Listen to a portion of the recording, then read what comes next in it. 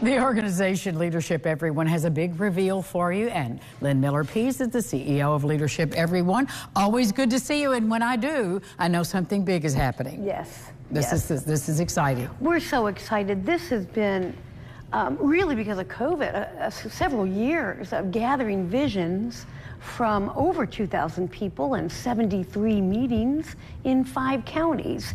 So to get to finally reveal the outcomes is so exciting. We can't wait. And then we're going to take those outcomes and pick 6 project areas to start working on. So you not only get to find out what's happening, you get to find out how you might be able to engage to make our region better. So let's back up. Let's back this bus up a little bit. Do it. All of these meetings, all of this time. What was the first idea about this, and how did it move from there to where we are right now? Awesome question. We've been doing visioning in our retreats for really decades. But about 2012, we did our pilot voice with the mayor and just did the city of Evansville. Once we did that and had great outcomes, we thought, wow, what if we do the whole region? Then we got started on how to do that. And we've been really fortunate because we've been able to fine tune and make it even better. So our demographics are better. And we are going to have a dashboard that anybody would ever want to go to it, they could ask a question of it and find out what demographic would have what vision. So all of this, plus the areas we're going to work on, make it very exciting on Thursday. So tell me about the event on Thursday. Okay, at 5 o'clock, September 14th, at the Old National Bank Events Plaza, we're going to come together, we're going to share all the information, then we're going to have tables set up.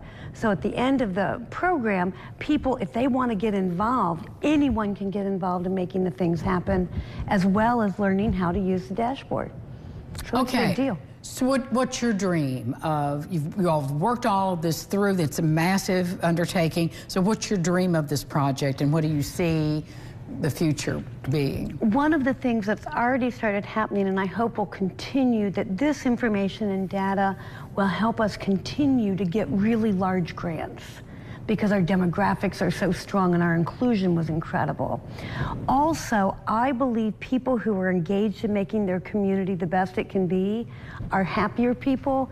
They stay longer. I think that it can help us retain people.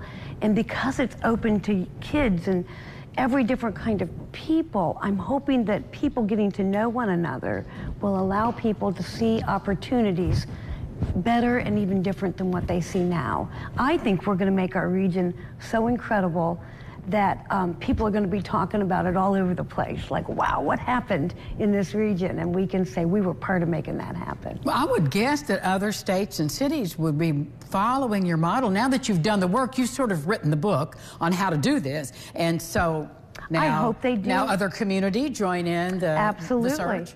Absolutely. And I think that we've had consultants help us and look at our process to ensure that we've really used the best process and good information. And they've said they've never seen an organization be more intentional and inclusive than Leadership Everyone doing voice. So living up to your name. Living up to your name. That's what we do. That was the whole point.